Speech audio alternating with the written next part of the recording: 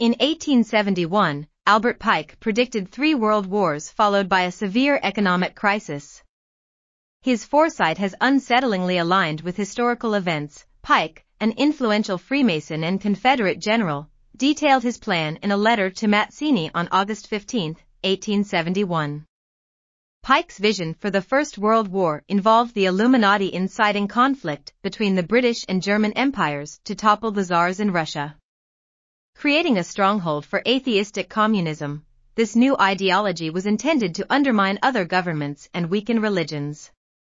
For the Second World War, Pike anticipated leveraging tensions between fascists and political Zionists.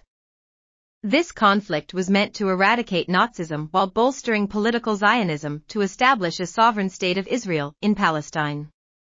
He foresaw that international communism would gain strength to counterbalance Christendom until it was needed for the final upheaval. The Third World War, according to Pike, would exploit rifts between political Zionists and Islamic leaders. Aiming to have these factions mutually destroy each other, this would lead to global exhaustion, with nations divided and battling to the brink of collapse. The war would also provoke the rise of nihilists and atheists, resulting in a catastrophic social upheaval.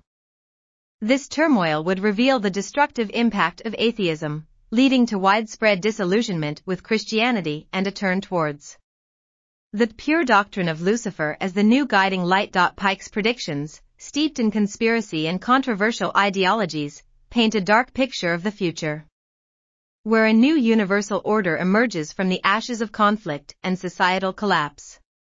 Albert Pike, December 29, 1809 to April 2, 1891, was a prominent American author, lawyer, Confederate general, and leading Freemason. He was the sovereign Grand Commander of the Scottish Rite Southern jurisdiction from 1859 to 1891 and a notable figure in the history of Freemasonry.